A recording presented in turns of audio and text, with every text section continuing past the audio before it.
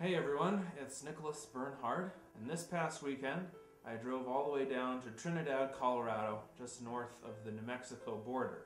Trinidad's a fun city. I like its neoclassical architecture.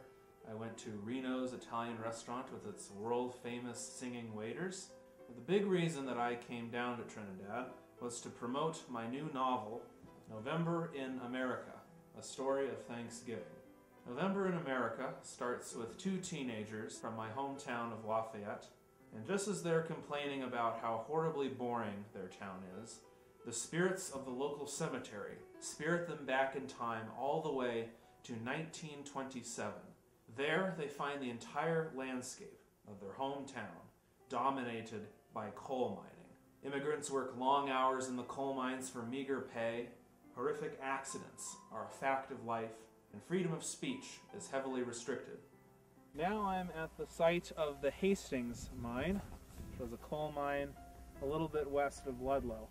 In 1917, 121 miners were killed in an explosion. It is in this turbulent time that the coal miners of Colorado decide to go on strike to fight for freedom, dignity, and a better tomorrow for their children. Eventually, every coal mine in Colorado is shut down, except for one, the Columbine Mine. And it is at the gates of the Columbine, 3 days before Thanksgiving, that the strike comes to its final, shocking climax. When we think about the West, we think about cowboys and Indians, prospectors panning for gold, fur trappers, but it was coal miners that also helped shape the American West. November in America is available on Amazon as a paperback edition or as an ebook. You can also find it locally at the bookseller in Louisville or at the Miners Museum in Old Town Lafayette.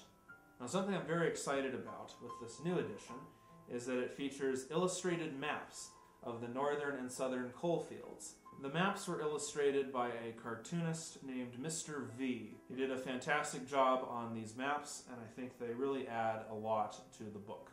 So please check out my new novel, November in America, A Story of Thanksgiving. I look forward to hearing what you think about it. Thank you.